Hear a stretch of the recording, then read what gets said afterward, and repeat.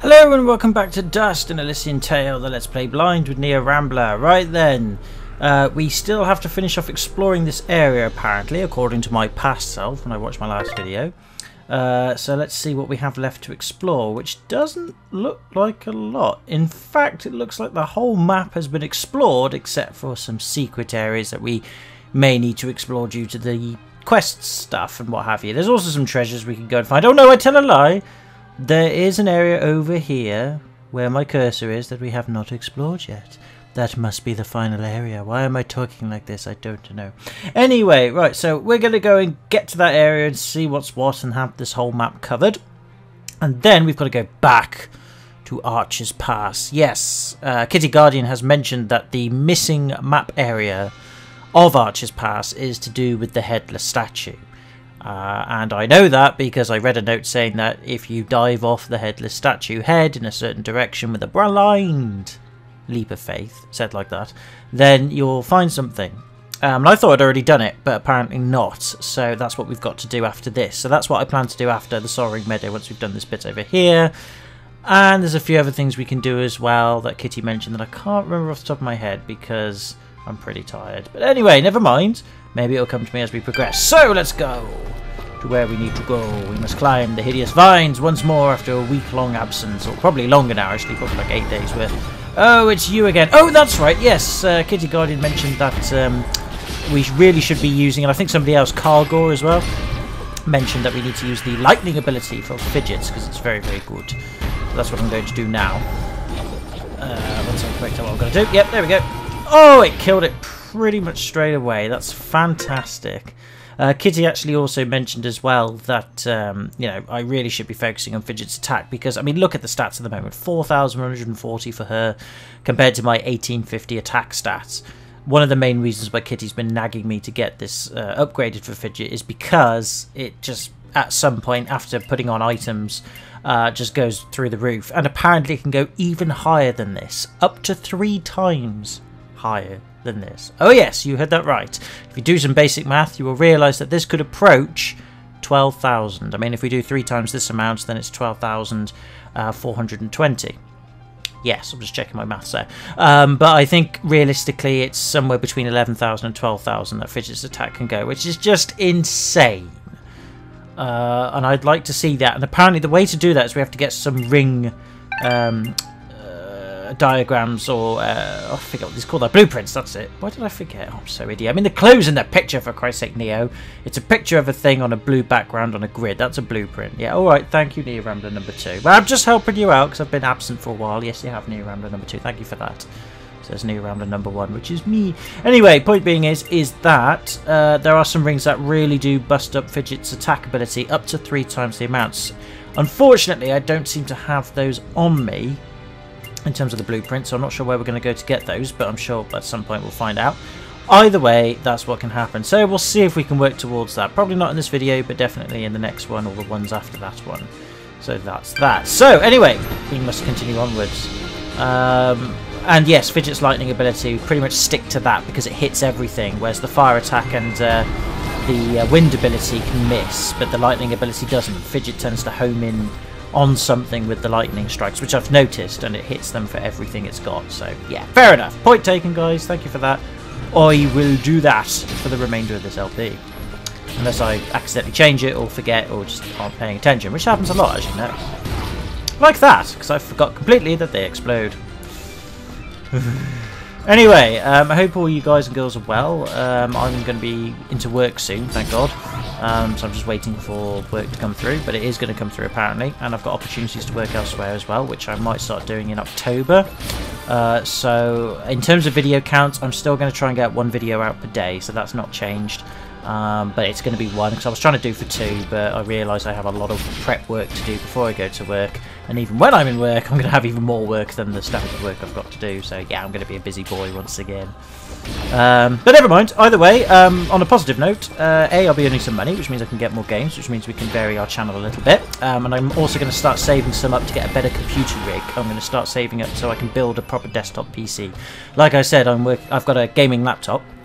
If you're interested in which one it is, it's a Samsung Series Gamer 7 or Samsung Gamer Series 7. I'm not quite sure which way around to say it. I've always said Samsung Series Gamer 7. It's got an i7 processor, an NVIDIA GTX 675 card. It might be a 670, which sounds cool, but it's not. It's really a rebadged 580 according to someone, with just more video RAM, and it's overclocked slightly. So it's actually quite an ancient graphics card. Still pretty powerful though, but yeah, if I was a 660 or a 690 or a 680, that would have a bit more graphical grunt to it. But oh well, never mind. I didn't know that at the time when I bought it. It's still got a fantastic processor, and even with the graphics card it's allowed me to do far greater things than I could do previously with my old laptop, which was quite a basic one. So it's served me very, very well. And to be fair, I'll probably continue to use it. The only thing I've noted with this laptop is my hard drives are beginning to click, which implies that the hard drives are going to fail. So I've backed everything up onto a external hard drive, and I will back it up once a week as the schedule recommended, and I'll probably do that on a Sunday morning or something like that. So if my hard drives do go, I'll have everything backed up so I can get it all restored. So that's not the end of the world. But if the hard drives do go, unfortunately this laptop doesn't really allow you to change the hard drives. It does have a hard drive bay compartment on the back, but you can't pull out the hard drives and replace them with other ones. They seem to be covered with all kinds of other wires and plates and stuff, so I'd have to take it apart and see if the hard drives could be slotted out, or whether they need desoldering or not. I don't know. I've had a quick look and it looks really nasty, and my electronics experience is pretty meagre. I do have some, because I do fix my old retro consoles, and I've had to do some soldering in the past.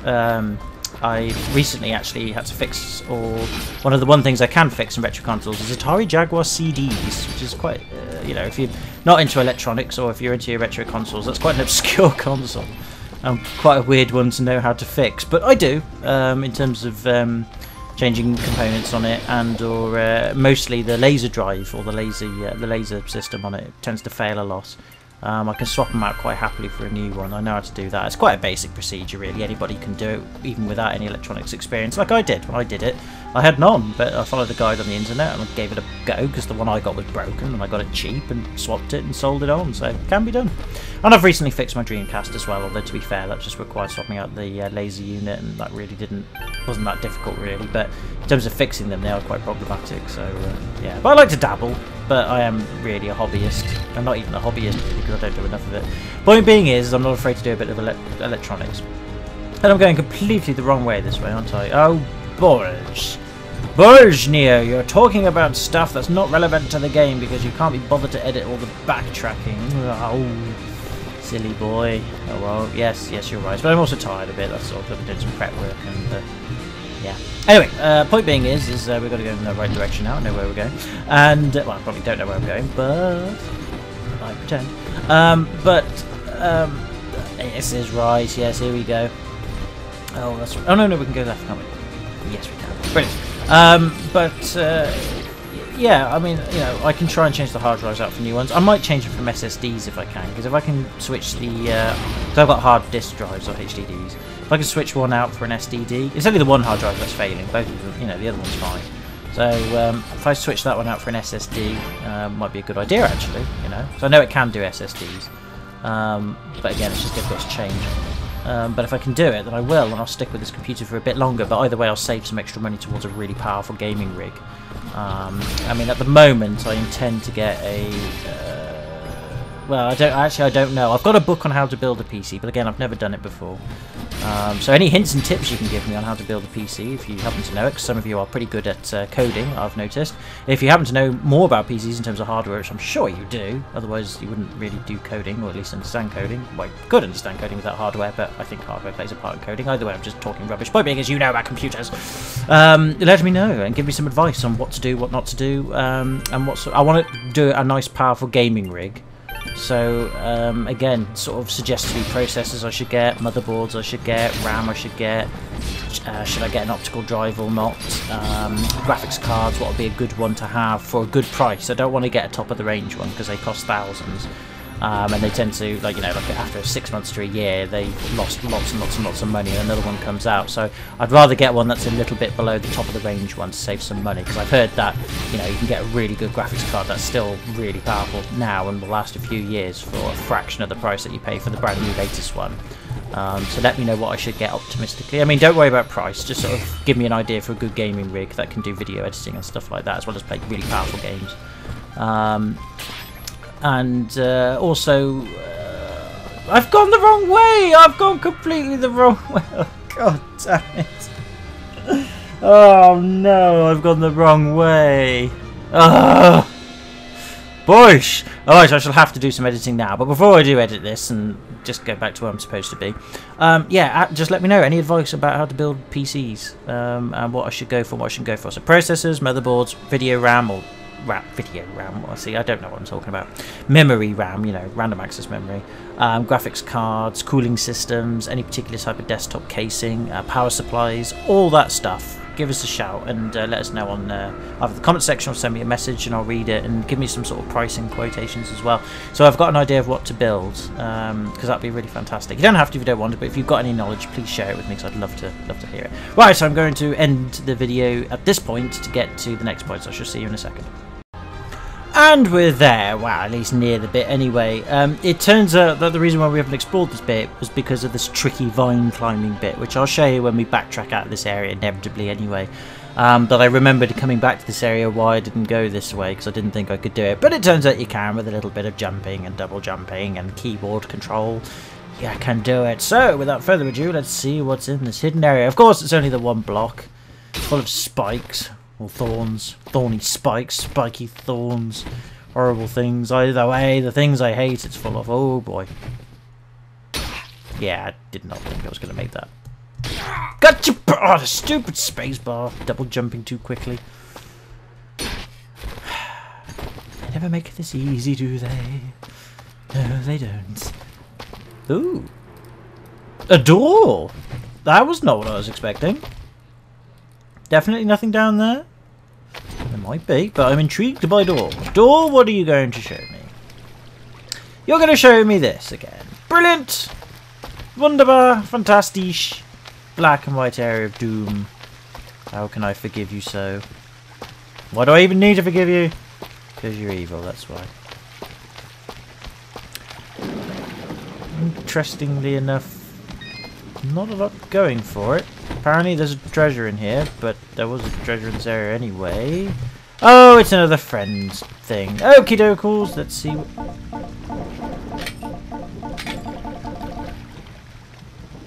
No!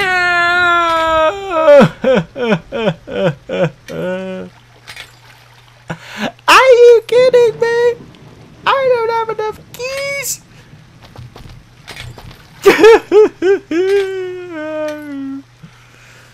No!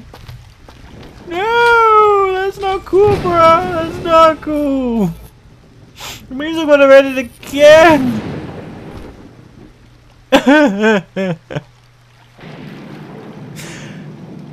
Why, game? Why?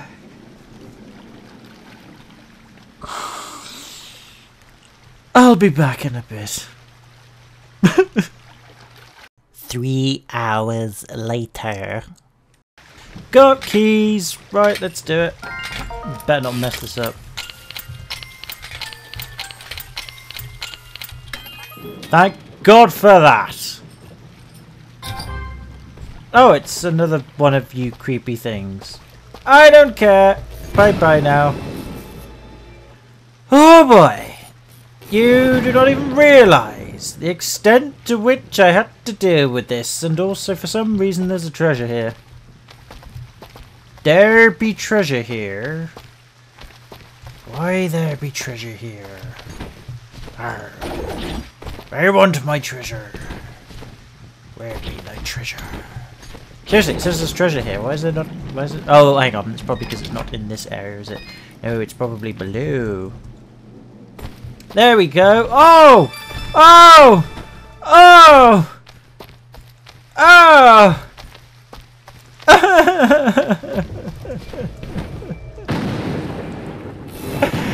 Oh, why, cruel world?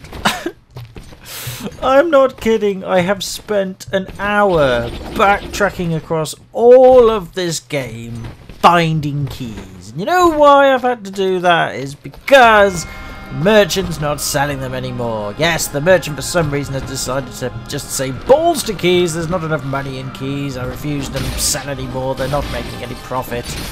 He doesn't sell them anymore, and even when I changed the difficulty, thinking maybe they stopped selling them because I changed the difficulty, he still won't sell them on easier difficulties. In other words, I had to go back through the whole map, get all the keys, in order to be able to open him up.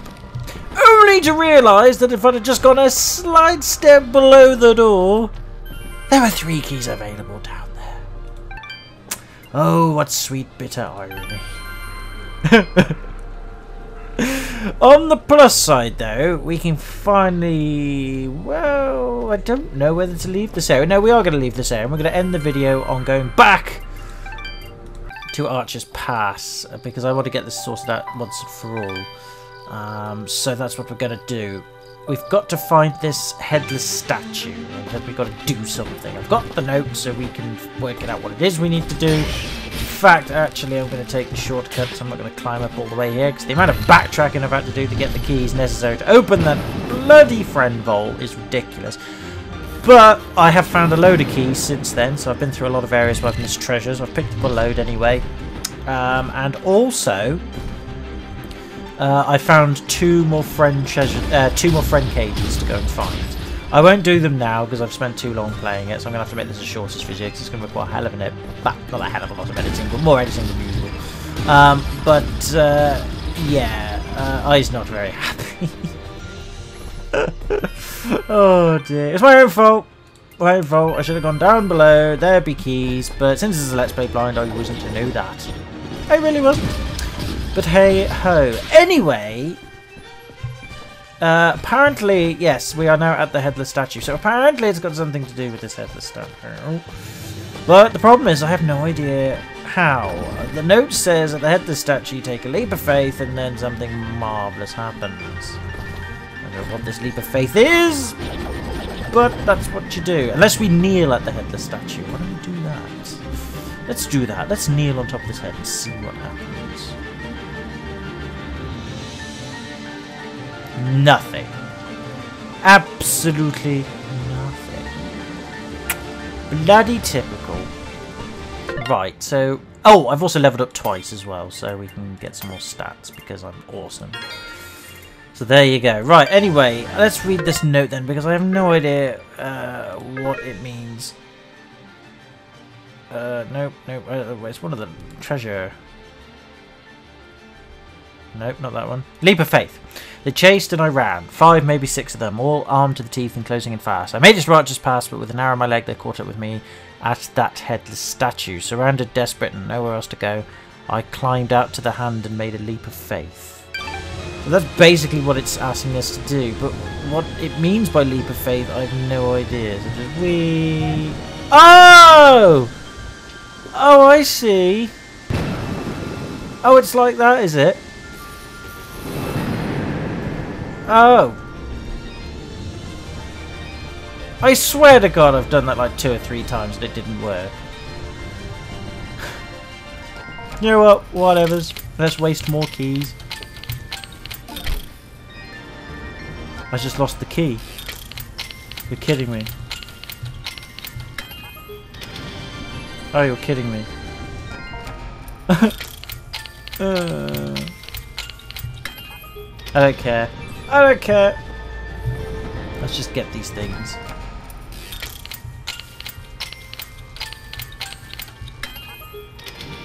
Oh, and the last treasure chest had to be full of enemies.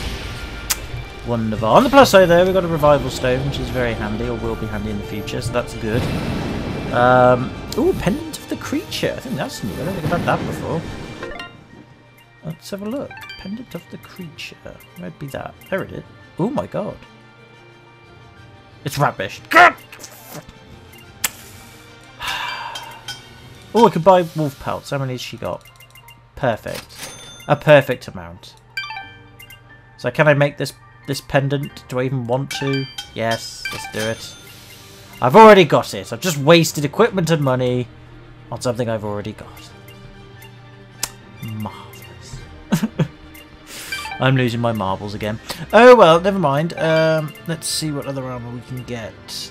Oh, we can get that now. So, does that mean we can get that? Oh, I'll happily have that. Yes, lovely. So we've got some better armor now. That is good news. That's good news indeed. Is that better than the one I've got? I don't think it is. Let's have a look at it. Not quite. Mountain gear. No, not quite. We're alright. Phew! Alright, well at least our defense is taking a bit of a boost, which is good. So, yeah, well, there you go then. I think, yeah, we've covered the whole map. The only thing we haven't done now is got the last bits of treasure, which I'm going to go and do now. And then we'll end the video at this point, I think. So at least then we've... these bloody explodey things. I just hate them with a passion. I hate explodey things. I don't really, but I hate these explodey things. I hate them. Probably the worst enemy I've ever met in a game are these things. Ow, ow. Die. All of you die. Please die. Thank you. Die, die, die, die, die. Fantastic. Right, okay then. So there'd be a treasure around here and there's all the explodey stuff. And it's probably, actually thinking about it, quite high up. I haven't wasted any opportunity to go and get it. That's probably where it is. Which isn't a good sign because that means I might have to go leave. Damn it! I might have to re-leave this area and respawn those things again. But we'll have another quick look around before we do. Let me see what's what. Boom, boom, boom, boom, boom. Everybody's going boom today. Everybody's going boom, boom, boom today. Boom, boom, boom. We'll save the game because my game likes to crash a lot due to the fragile hard drive. So that's the shop. Yeah, the shop doesn't sell keys anymore, which is bizarre. I didn't know that was going to happen. So somebody will have to let me know as to why that's the case. But it is true, the shop no longer sells keys. Neither does Haley and anybody else. There's another shop in the village that you go to at the beginning. He doesn't sell them either, so I don't know why. But there you go. Oh, excuse me, I'm tired. Right, I don't know where this treasure is. It must be like it must be much higher up there. That's a bit annoying, but never mind. Right, respawn everybody. Oh, look how high we're going. Look at that. There's nothing up there. Fabulous. Right, let's do that again then. Can't do it again until he's dead. Or he's dead. Right, you all going to stay there? Stay there. Good lads. Right. Whee! Let's see what's up here for me. Nothing! Absolutely bloody nothing. I don't know where this treasure is then. I don't know where it is.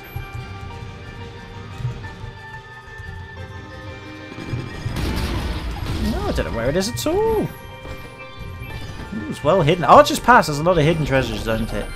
Do you know what? I'm going to have to end the video here because I'm getting very tired now and I'm starting to lose focus. So, I don't know why I'm saving it again, but you never know. It's always good to save twice. So, in the next video, we shall try and find said treasure here, the final treasure here. Actually, before we do go, I'll show you where I've been to get all these keys that I've mentioned that I got in order to get that friendship chest. We still haven't been to Overdrawn Basin yet, but that's the last part of the game, so that makes sense.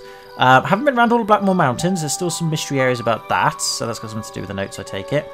Sanctuary we've already done. The Soaring Meadow, we've covered the whole map. It's just some more treasures to get hold of. I went to Aurora Village and got some more treasures from there. There's still one missing though for some reason, although I think I know it's probably due to the trials, but we don't care about that. Didn't go back to the Glade. I went down to Kiramon Caverns and got some more keys from there. And I went to that's it, Ivydale Glen and got some more treasures there as well. So that's why I went backtracking getting keys, since we can't seem to buy them anymore. Don't know why that is, but whatevers. But yeah, there you go. So in the next video then, like I said, we'll get all the treasures of Archer's Pass, so finally clearing that place out. And then if I can remember, although I off the top of my head, where the other friend things are. Yes, there's another friend cage in Kiramon Caverns. And I'm just trying to think where the other one was. It was somewhere high up. It might have been in the Soaring Meadow, but no, it wasn't, was it? Where was the other one? It wasn't in Blackmore Mountains, so there probably is one up there. It probably was, actually. It probably was the Soaring Meadow. I think I found another one in the Soaring Meadow. Pretty confident. Oh, it could be Aurora's Village. Aurora Village. I don't know. It's one of these areas, but yeah, I know there's one at Kiramon Caverns. There's another one. I know where that is. And then there's one not in Archer's Pass, although there could be another one there still for all I know. I think there's another one in the Soaring Meadow, if I'm not much mistaken, but there you go. Anyway, so we'll get those. So until then, take it easy, have a good one, hope you're all well, and I hope to see you in the next video. Have a good one.